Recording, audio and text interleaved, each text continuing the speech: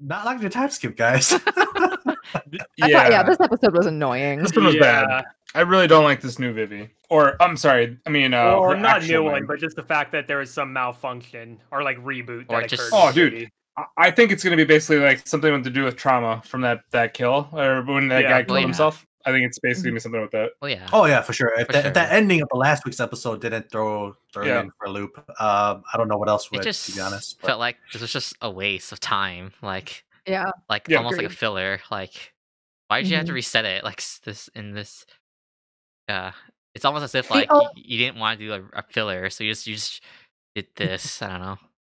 The only thing that stood out to me that could feasibly be useful for the going forward is Mashimoto, like how he really did not want to tell her who she was. Like he really just wanted her to like back off, and he wanted to like do the mission without her.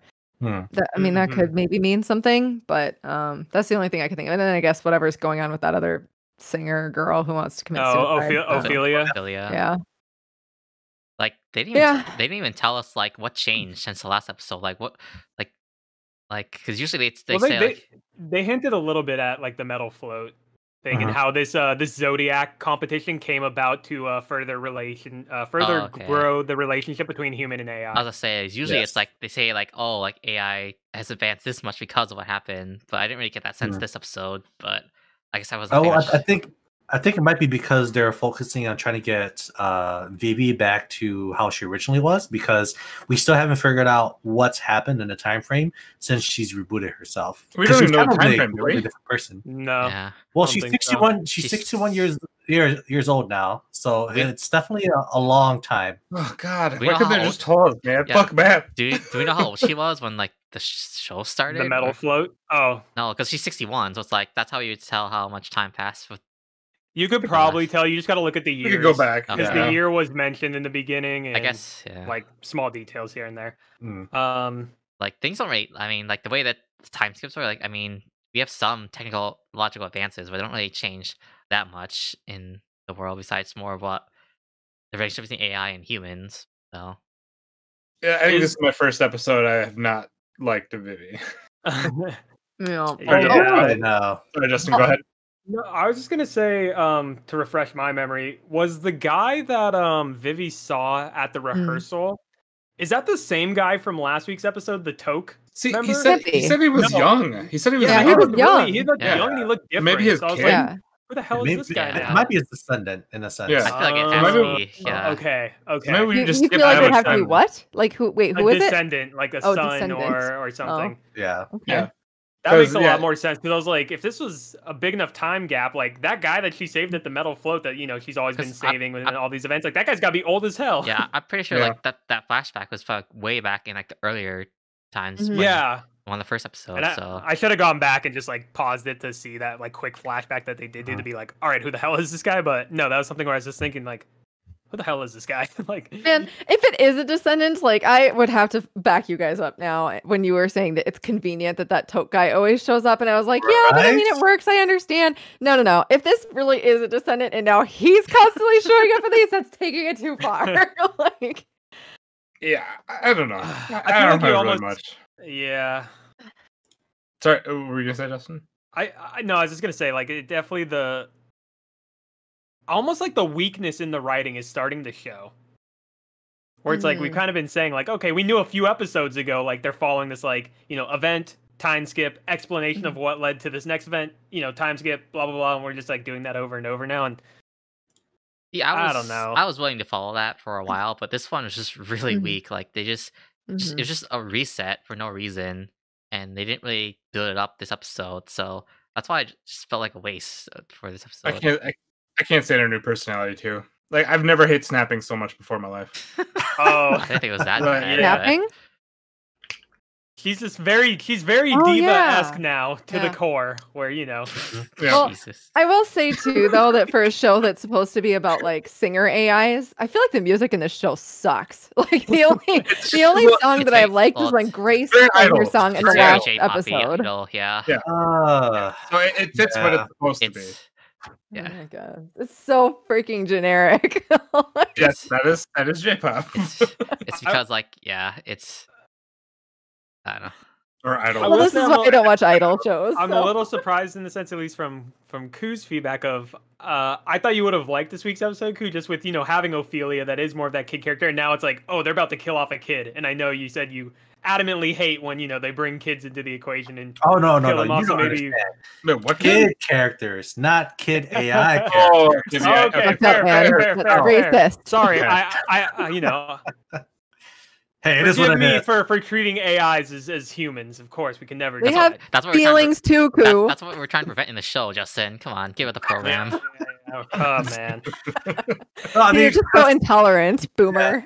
because it's one of those things where it's like I guess for me, I feel like if they're too innocent, like they don't know any better, it's unfair, right? When it's unfair, that's when it triggers me. But when they're an AI and apparently she's like a pop star idol, she's really gifted. Even her herself, she doesn't. I mean, I guess that's why she wants to commit suicide, right? Is she doesn't even seem to want to go on anymore. So if that's the case, it's kind of hard to feel sympathy towards a character, Or she's supposed to have like the feeling where like Vivy is so much better than her, and like she'll never be like that good. Is it kind of like one of those things? That's what I'm thinking. I feel like it's almost going to be that the reason for her suicide is because of Vivy in a weird way. Yeah, that's kind of what I was thinking too. I don't know. All roads are leading back to Vivy. Yeah, Vivy is not this great, blue-eyed, character that just wants to sing for the world. I think again, the event that caused the mass conflict between human and AI, where they just go rogue and start killing everyone. I think Vivy's going to be very central to that. That's what I told Stretton last week. I was like, after she had like that malfunction after the guy shot himself, I was like, man, I think she's going to be evil or she's going to be critical or something. Something definitely popped out, like something unnatural. I want to say unnatural is the word I'm looking for. Yeah. And it definitely gives me the vibe that what if Vivy was like, I forgot the name. I think it was called Looper. Well, like, what if she was the cause of everything, and then she sent someone back to kind of repeat the process over and over? It's getting to this very cliched point of the story where you can kind of tell what's going to happen, and that she was the cause of it all along. Yeah.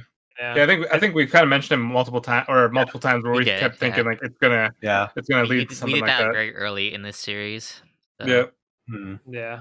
It'll just be interesting to see Matsumoto's involvement moving forward, because it is almost like, from this week's episode, something did change with him where obviously whatever caused the malfunction with Vivy, he was kind of just like, all right, I'm not involving her anymore. And it's like, okay, is it just because of the malfunction, or did Matsumoto potentially learn more stuff about that malfunction where he's just like, yeah, I can't trust Vivy. Like, I don't want to work with Vivy anymore for some reason. So I have two questions for you guys. One, do you think whenever Matsumoto disappears and they do this time skip, like, is he going back to the future to see how it played out, right? Like, what changes they made?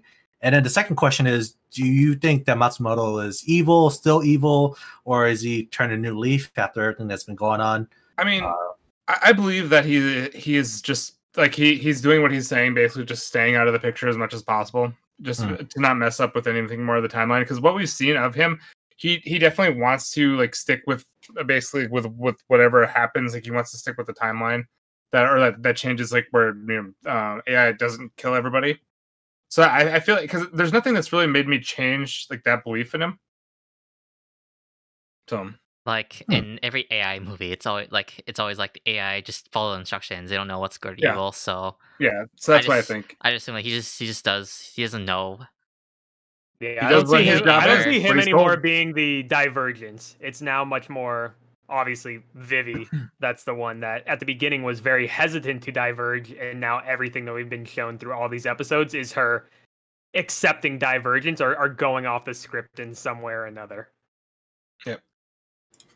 So I was gonna just say too how like a lot of the earlier episodes, like they keep like at least trying to tackle the issues of AI about like if they have like feelings or soul, whatever. And I was thinking this episode too, just like we didn't get any of that. So that's like one thing I was like really interesting about the show. And I was like, yeah, we didn't get any of that this episode. So again, just I keep saying, it just feels like a waste. This was just a bad episode. No, like, I just hate the new video. Yeah, I'm just gonna consider this just as a one-off and just wait for the rest. So well, it's gonna be a continuation next episode. Then hopefully they just get out of this and go back to like everything back to normal. Yeah. Back to normal. Is this 12 or 13 as much as episodes? possible. 13. 13. Okay. So at least it's not too short. My Yeah, we're like halfway through. Imagine it was 11 and they pulled off this shit. And we only had 3 Yeah. episodes. God. Yeah, we'll see. But other than that, though, Yeah. I really I don't know. have much more. Vivy's grown too big for her damn britches. Because that's also been something we've seen every episode. Every episode, she's always like getting bigger and bigger as a pop star. Somehow. Somehow. Apparently, she got huge Hey, this you time. got 60 years of build up, right? Yeah, she's no longer at the theme park doing her little side shows. It's We're like, not oh, just now a she's scrappy selling little out. band, Yeah. right? We got 60 years of experience. Yeah, How long have we been doing this pretty big. podcast for? 2 years? We've just got like 59 left. Just kidding. About a year and a half. Yeah. Uh,